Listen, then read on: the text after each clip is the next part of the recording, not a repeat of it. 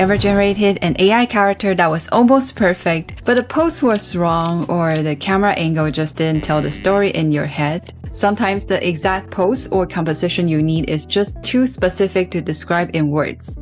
And that's why we need advanced control. Today, I'll show you how to fix that with Dzine's new control mode. 3 powerful tools that give you ultimate control over camera angles, poses, and composition of your custom characters. By the end of this video, you'll know how to make your characters look exactly the way you imagine. Let me show you how this works. You can grab the link below to get started. First on Dzine, let's get to a new project. Open the character tab from the global sidebar. Go into generate images. Then we'll pick the character we want to work with. You can either pick from their preset or your own custom character. Today I'm picking Anna. Under the character description setting, you'll see that Anna's features, including her outfit and sometimes even her style, are preloaded based on the trained images. If you'd like her to wear something different, you can customize it here. For example, I'll add silver high heels and maybe a sun hat. Just type your changes directly into the description field. And next, under the character action and scene, this is where you define what she's doing. You'll notice the @Anna tag is already included, which makes sure that the scene uses the selected character. And here, simply describe the action you want. In this case, I'm writing standing alone in the middle of an open sunlit pink floral field. And I also added a few extra descriptive details to give the scene a more cinematic feel. Finally, under control mode, you'll see 3 options: camera, pose, and reference. Each one gives you different ways to guide the final image. The first feature is camera control. Sometimes when we try to guide the camera angle or character direction using just text prompts, the results can be hit or miss. But with camera control, you can easily set the scene exactly the way you envision it. If you click on the camera tab, you'll see a range of character directions and camera shots to choose from. The direction options include front, back, left, and right, while shot options include close-up, upper body, full body, and wide shot. By default, it's set to auto, but you can mix and match however you like. Let's try selecting back view and full body. This combination is actually one of the hardest to get right with just text prompts alone. Many models struggle with rendering accurate back views and full body compositions sometimes, even when you put it in the text prompt. But with camera control, it's much more reliable. You can also adjust the aspect ratio here. Several options are available depending on your intended output. And next, we can choose the style. There are many preset styles you can choose from Dzine's style library. For this example, I want to make the scene more cinematic, so I'll select the Dzine cinematic to reinforce the mood. Another feature worth noting is that you now have the options to create not safe for work content. You can simply toggle off non-explicit for that. And I'm keeping it turned on for safe content here, but it's great to know the flexibility is there. As for the generation mode, you can switch between speed, which is faster, and quality, which offers better detail. For this one, I'll stick with quality. Now let's click generate. As you can see, the result is exactly what we wanted. We have a clean and full body back view here, compared to this other image where I only use text prompts like back view and full body, and the difference is clear. Camera control makes it much easier to achieve the exact perspective you're aiming for. Next, let's try pose control. Once you turn on pose control, Dzine will show you character facing forward with a skeleton on top.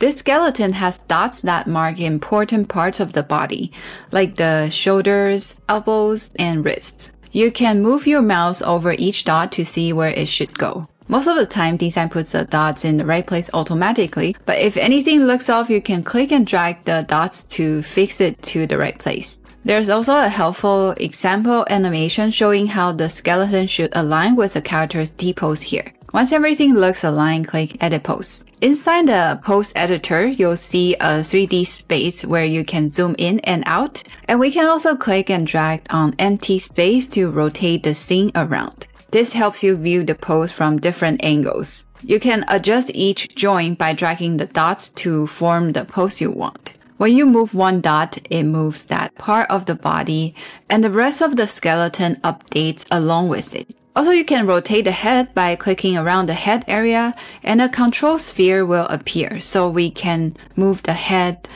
up and down or from side to side. Just remember the 2 pink dots on the side represent the ears, which helps you understand the direction your head is facing. If you ever get confused or want to start fresh, just click the Reset to Default button at the top, so it will go back to the T pose. On the right hand side, you'll find a bunch of preset poses.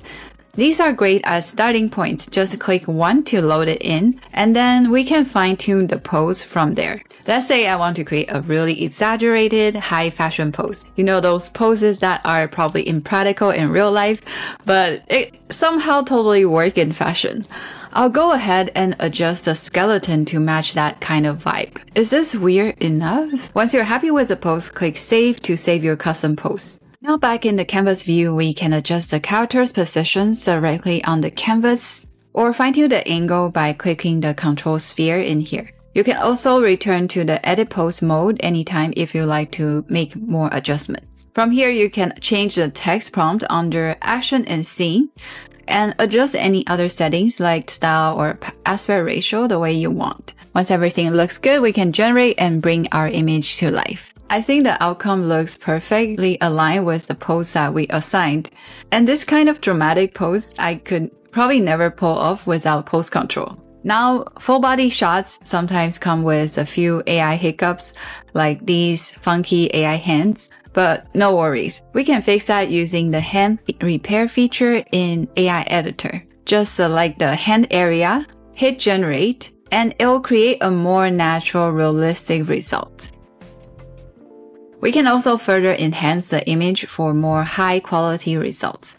With human portrait, we can select the portrait type. For strength, I will select standard so it's closer to our original image. And just like that, the image is ready for a fashion magazine cover, and with the pose just the way we imagine. Now let's try reference control. Click Pick Image to upload a reference photo you want to use as inspiration. You can upload an image from your computer or select a layer directly from the canvas. I will then use that image to guide the pose, layout, camera angle, and sometimes even the visual style of the final result. For example, I want to recreate this flying kick pose from Bruce Lee. This kind of action is super hard to describe with just text, and that's where reference control really helps. We'll still describe the action and scene here, something like Anna is performing a flying kick mid-air. Let's click generate and see what we get. And just like that, one reference image is all it takes to guide the pose and composition of your image. It's a super easy way to replicate movie scenes, iconic visuals, or anything that's tricky to describe with words alone.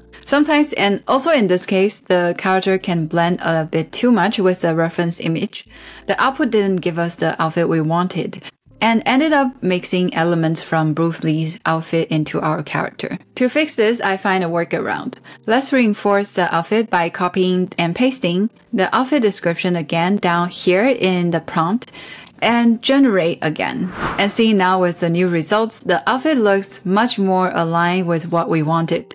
And these are just small tricks to help balance the influence of the reference image with the text prompt. Sometimes the reference image can dominate the result a bit too much. So repeating the key parts of your prompt, like the outfit description here, is the simple trick to bring things back on track. And that's a control mode in Dzine. Powerful, easy to use, and packed with creative flexibility. And if you're ready to take your AI character to the next level, try it out yourself with the link below. And don't forget to like and subscribe for more content like this. Thanks for watching, and I'll see you on the next one.